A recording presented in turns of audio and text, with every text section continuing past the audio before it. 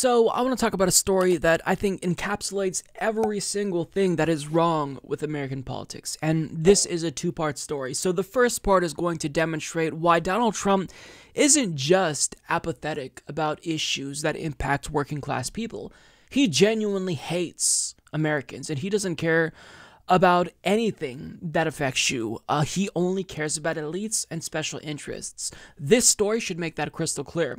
Now, the second part of the story, it really speaks to this notion that Nancy Pelosi is some sort of political mastermind, and any pundit who is claiming that she's playing nine-dimensional chess against Donald Trump, they really are doing a disservice to readers and viewers, because this story demonstrates how she got played by Donald Trump once again, and she has no way of adequately responding to Donald Trump when he chooses to do things that hurt working class Americans. So for the first part, we're going to talk about Donald Trump's contempt for working class Americans and just Americans in general. Just last week, we talked about how his administration would be cutting food stamps for almost 700,000 people. But now he is refusing to allow reform that is the most milquetoast reform imaginable. Now, when he ran for president, he claimed that he wanted to lower the cost of prescription drugs. He even was open to the idea that he would allow Medicare to negotiate drug prices. But now, fast forward to today, he is actively opposing a bill that would in fact do just that. As AP reports, the House will hold a showdown vote next week on Speaker Nancy Pelosi's bill empowering Medicare to negotiate drug prices, expanded Thursday to provide seniors with dental, vision, and hearing benefits not currently covered. Leading Democratic Committee chairman said the Congressional Budget Office has indicated that Pelosi's bill would save the government $500 billion over 10 years, which they pledged to use for new Medicare benefits and other healthcare priorities such as the National Institutes of Health and the opioid crisis. While the bill is expected to pass the Democratic-controlled House, it has no chance in the Republican-run Senate. Most Republicans oppose authorizing Medicare to negotiate drug prices, arguing the job is better done by private insurers who deliver the program's prescription benefit. President Donald Trump, as a candidate, called for giving Medicare negotiating clout, but since taking office, he has backed off. The White House now strongly opposes Pelosi's bill, arguing it will keep up to one-third of new drugs from coming to market over a decade, an estimate far higher than the nonpartisan Congressional Budget Office has calculated. So here's what's especially damning. This is reform that is incredibly gradual. It's a step in the right direction. It wouldn't do too much. In fact, it would only allow Medicare to negotiate 25 different drugs.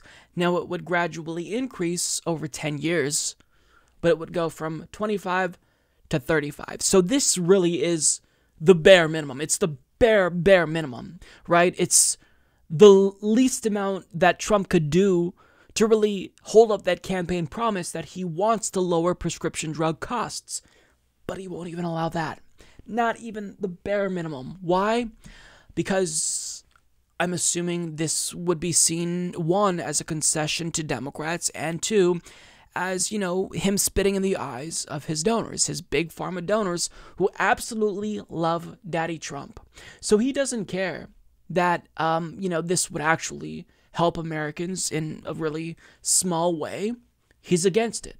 And Republicans are literally arguing that private insurance companies are better at negotiating drug prices than Medicare. That is a very, very bold claim to make, considering they're already doing it, and we pay how much for prescription drugs? There was just a video that came out last week by Politics Joe where British people reacted to the cost of various, healthcare things and drug prices and whatnot, like EpiPens, and they were floored. They were absolutely floored because we pay more per capita than other developed countries. In fact, it's absurd. It's laughable. Politicians should be embarrassed at how much we pay. But yet, we have to keep the status quo because according to Republicans, it's working out really well.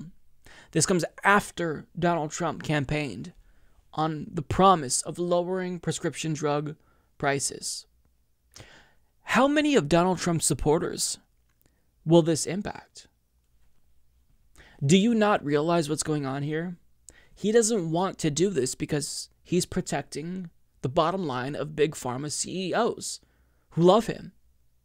And he loves them back because they donate to his campaigns. How can you defend him? People may die if this bill doesn't get passed. This could save some lives, not very many, but some, albeit, any life that we can save is a life worth saving. But Trump won't even allow for the bare minimum. It's going to be dead on arrival in the Senate. If you continue to support Donald Trump, then you are woefully misinformed about politics. You're voting against your own self-interest. And it's embarrassing at this point. Embarrassing. How many campaign promises does he have to go back on for you to see that he wasn't running because he gave a damn about anyone? He was running because he wanted to be more powerful. Originally, I don't even think he planned on winning. He launched his campaign so he can create a TV network or a book deal or some shit like that. But yet, you still support him even after, time and again, he has proven that he doesn't give a flying fuck about normal Americans. In fact, he's cruel. On top of this, he tried to repeal the Affordable Care Act. His administration is backing a lawsuit that would undo protections for people with pre-existing conditions. This is the party of death and destruction that you are voting for. Gleefully so. So I hope that you feel good about yourself because you're voting for a party that hates you because they punish immigrants. Presumably. Oh, and also because they want to make abortion illegal again, I'm assuming. Okay, great. Way to, cut off your nose to spite your face. Unbelievable. Now, getting to how weak this bill is, Nancy Pelosi went out of her way to make this bill super weak in order to get Donald Trump to sign on to this, right? To get Republican support. And what did they do? They spit in her face. And yet, she didn't choose to play hardball. She kept the bill shitty, watered down. This is someone who was whipping votes for the Affordable Care Act. She saw firsthand how Republicans would not get on board with the Affordable Care Act, even if they were literally adopting their right-wing proposal. This was cooked up by the Heritage Foundation. Still got 0 Republican votes. So she will never learn that Republicans are never going to work with you. Bipartisanship is dead. It's dead, right? And the media is questioning, why is there no bipartisanship? Well, that question shouldn't even be something that anyone in media ponders. And they would be embarrassed to ask it if you did your fucking job, Nancy. But she refuses to play hardball. And now this led to a dispute between her and the Congressional Progressive Caucus, because what they're saying is, look, let's improve the bill. It's a good bill, but let's make it even better. Let's make sure that we allow Medicare to not just negotiate the cost of 25 prescription drugs. Let's let them negotiate the cost of all drugs. And let's also protect people who don't have insurance, because even though this bill would expand coverage for people currently enrolled in Medicare, there are people who don't qualify for Medicare who need coverage, right? So if we're going to craft some type of healthcare reform or pharmaceutical industry reform, let's do a little bit better. I mean, let's do more than the bare minimum. Let's try to improve it a little bit, right? And we'll negotiate later on, but don't start the process by negotiating. Never pre-negotiate to appease your opponents who are never going to do the same for you. But with that being said, Nancy Pelosi, being the political mastermind that she is, chose to shut progressives like Pramila Jayapal out of this process and spit in their face. Why? Because she was certain that Donald Trump and Republicans might want to, come to her side. But no, she spit in the faces of progressives to appease Donald Trump, and in return, he spit in her face.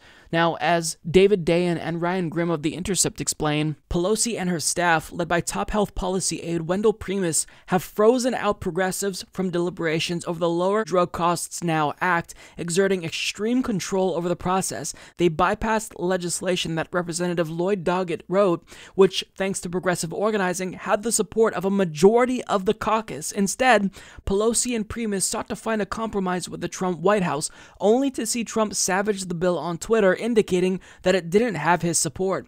Despite that reversal, all the provisions weakened or watered down to gain Trump's support remain in the bill, leaving open large gaps in who will benefit from the effects. The tensions over the bill are rooted in a provision that will for the first time allow direct price negotiations between the government and major drug companies, creating an exemption to a non-interference clause banning such negotiations that was instituted in 2003.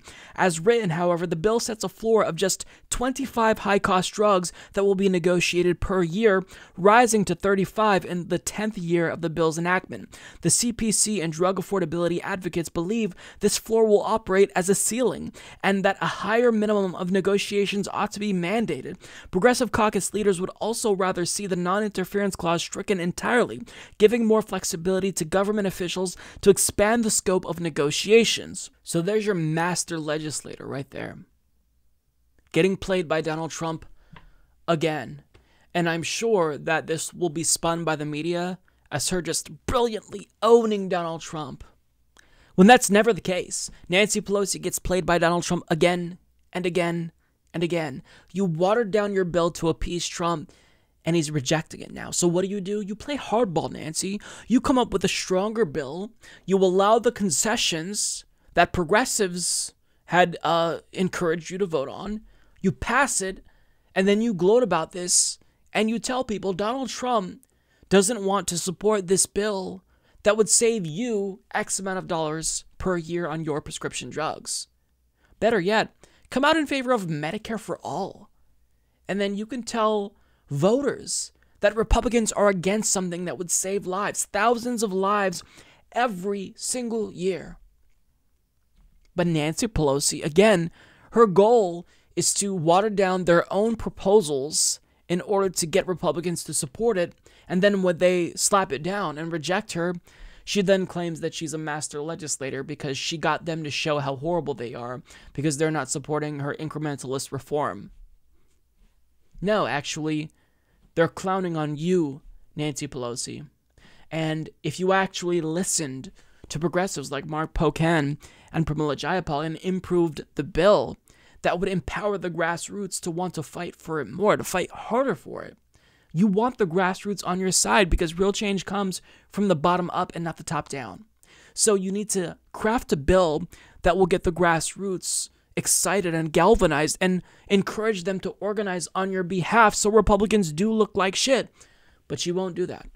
So this is what this story tells us.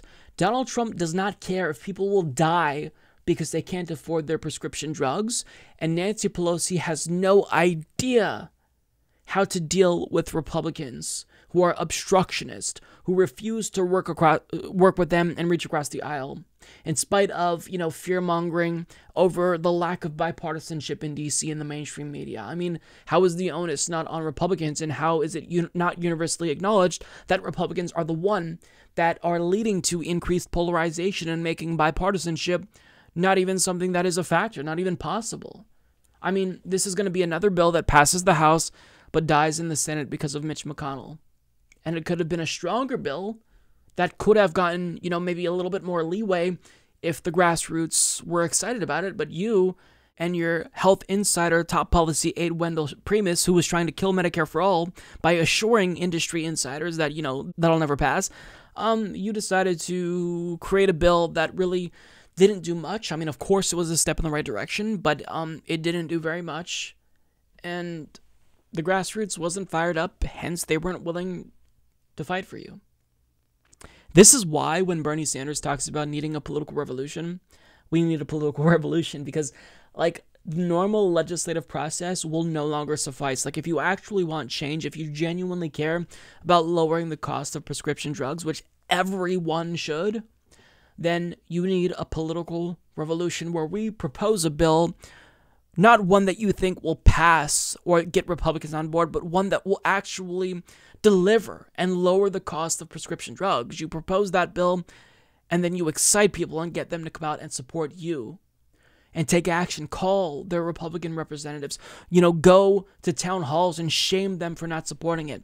That's how action is actually should be done, and that's how you affect change in actuality. But I mean, DC doesn't run on grassroots, it runs on special interests, which is why, both parties essentially benefit from stagnation and no policies being passed. It's certainly demoralizing, but if we want to get anything passed ever, then we need new leadership, and we need Nancy Pelosi to be out of a job. So if you truly want progressive change, part of that is defeating Nancy Pelosi, and you back Shahid Buttar, and you back Michaela Wilkes. We've got to get Nancy Pelosi and Steny Hoyer out, and also on top of that, we kick Donald Trump's ass to the curb in 2020, and we get someone elected like Bernie Sanders who actually cares about people and isn't just going to do the bidding of Big Pharma because they're donating to his campaign. So he's kind of just thanking them by allowing them to continue ripping us off. I mean, fuck everyone. Like, this story just makes me feel really demoralized about the political process, and I'm a political commentator, so this shouldn't be a surprise to me, but imagine how like an average political consumer reacts when they see stories like this. This is why so many people check out. But if anything, this should encourage you to get more involved in the political process, because the more involved we are, the less that this type of bullshit can happen. Subscribe if you like this video, folks. Mike's tremendous, and he's doing a really, really good job. Many people are telling me about how wonderful the Humanist Report is. Big glee.